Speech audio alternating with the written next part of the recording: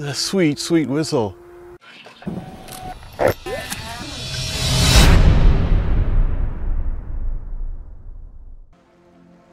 It was one of the most rugged planes of World War II.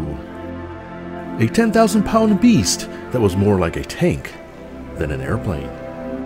Also came speed and devastating firepower. A true war machine. Now Hangar 9 has an electric fun scale version. With 2 power options, it should surely meet the needs of any sport flyer. This P-47 is not a bind and fly model, but it does include a SmartTech electronic speed controller. The model is an all-wood construction with solid wood control surfaces that are pre-hinged. Even the control horns are factory installed, though they were a little loose and needed a bit of tightening. As a classic fun scale model, the fuselage is a simplified profile. But it is well built and attractive with scale-like details and cooling vents.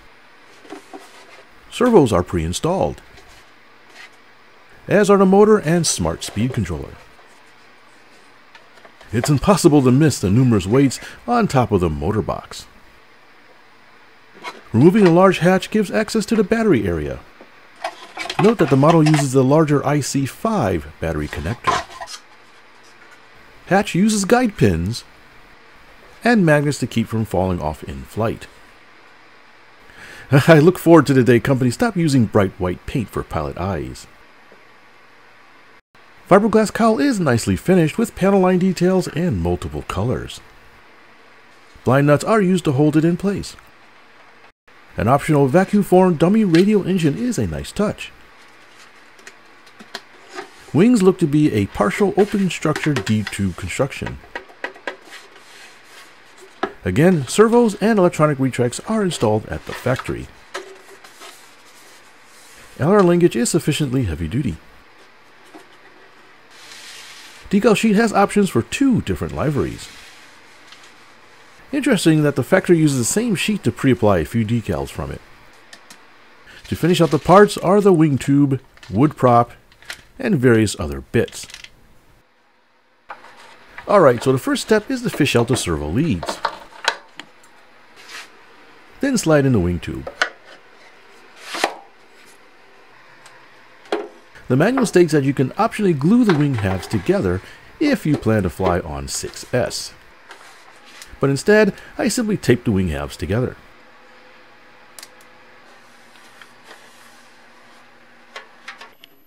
A bottom hatch on the tail reveals the hole for mounting the vertical tail. Everything slides into place.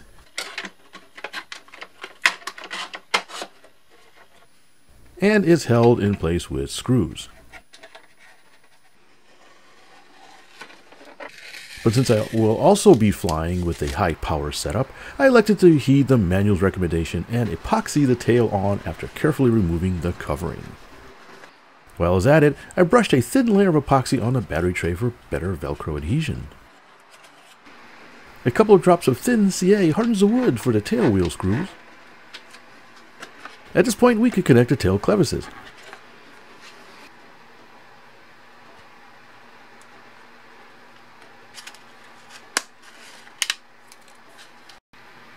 For glue, I used Gorilla brand silicone sealant. At first, the cowl didn't quite fit right, until I realized one of those nose weights was interfering, so I just moved it over a bit. There we go. Kapla! Now we can mount the wing, and to fix the belly plate with screws. I'll be using the AR637T telemetry receiver, which plays very nicely with the Avion speed controller. Some Velcro for the battery pack.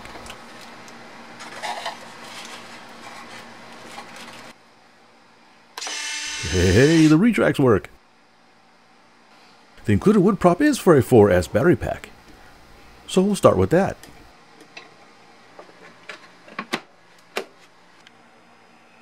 Yeah, it's starting to look like an airplane. Just need to stick on a nose art of choice. And with that, we are ready to go. Hey, wait a minute. The factory installed insignia is on the wrong wing. Stars and bars go on top of the left wing. Fortunately, I could peel off the decal by carefully pulling it up and placing it on the correct side after cleaning the surface. A covering iron smooths out the perturbations of removal. Okay, crisis averted. Now we are ready. At the field, it was time for a shakedown. Hangar 9 electric P-47. We're starting off with a 4S and the wood prop. I think it's a 13 something, 13.8. I had to look it up. I forgot. Anyways, control check is good. All right, let's go. Full throttle, a little bit of right rudder. Gear up. She's climbing. Doing pretty good. Back off the throttle a little bit. All right, let's bring her around. This is on low rates. Controls are really nice and mild. All right, so we'll come around. Perfect. It's doing good. Nice little roll there to the left. Try a loop. Looks really nice. Half cubanate. I mean split S. It's handling really nice smooth flying plane. I was instantly smitten with it. Try a pass. It's not bad. That's on the 4S. See shift for climb performance. We'll pull her straight up. She's going. Finally petered out. Good performance though. More than adequate. I'd say 4S power is really quite nice. Show some airbags here. A little snap. Come around. Try knife edge. Yeah, it holds it. Not bad. Let's try some inverted here. Just to touch it down. The P-47 sunny side down felt very stable. I could have flown all day like that. Very stable. Nice. Let's bring her around, try some how she handles low speed. All right, let's pull the throttle back.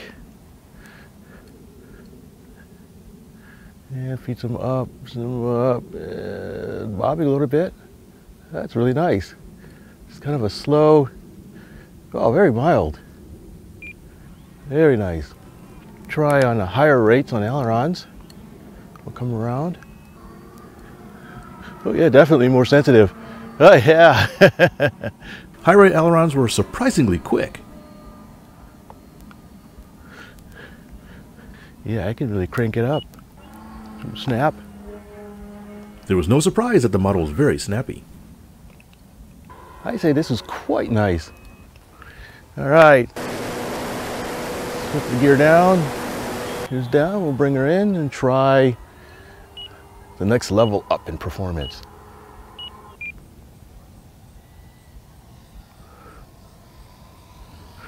Ooh, coming a little hot. Yeah, my approach was a little sloppy. Ooh. Oops. That used to just cross one way. Yeah. Whoa. Yeah. Grass a little longer back there. Back in the pits, it was time to swap out props for the 6S power trials. I quickly changed out the included wood prop for a smaller APC prop.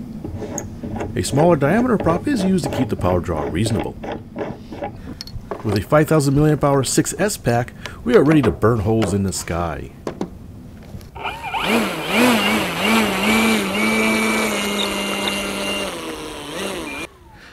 we go. All right, 6S power. Yeah. I guess it was time to mow the grass? 6S power. There we go. Gear up. Got a little bit of different sound to it this time. Is anything different? Feels about the same. Whoa, sounds different. Yeah, it smells very different. Oh yeah! The sweet, sweet whistle. Woohoo, yeah!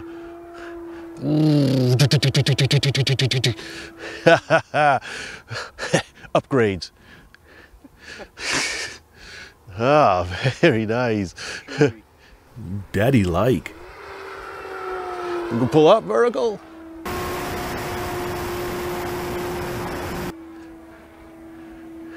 Wow, yeah, still got very good climb performance, even with a smaller prop. It'll just go on. I just petered out. That was me, not the plane. It still has lots of power. The performance difference was stark. Wow.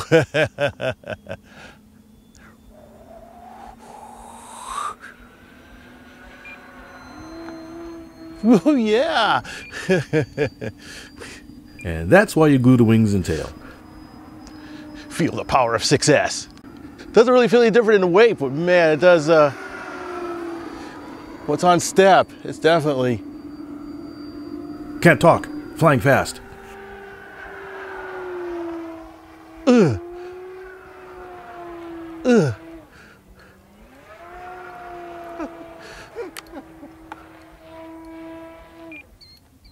Oh, very nice. This is more fun than it should be. I just never get tired of the high-speed flybys.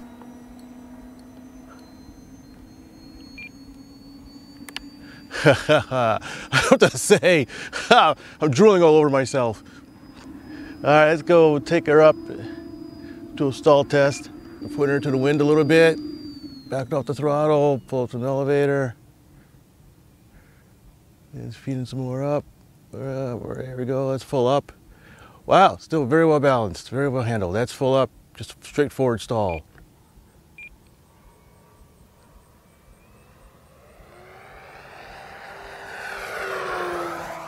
Woohoo!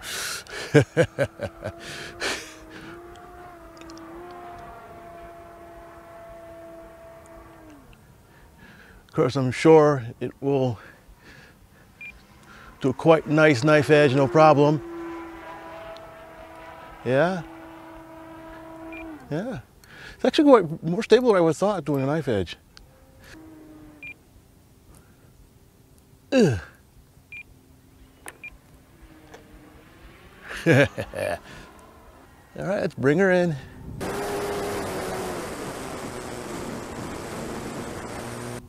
Will the second time be a charm? Ooh. Keep letting along. Ooh. Yeah.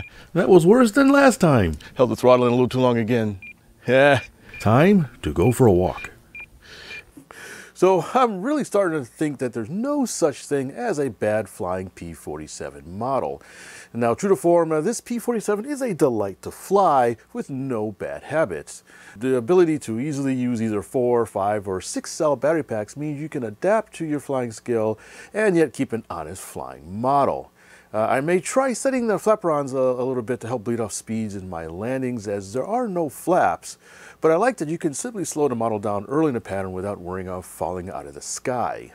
So if you want a low stress yet fun and surprisingly aerobatic warbird, then you can't go wrong with a Hangar 9 Fun Scale P-47.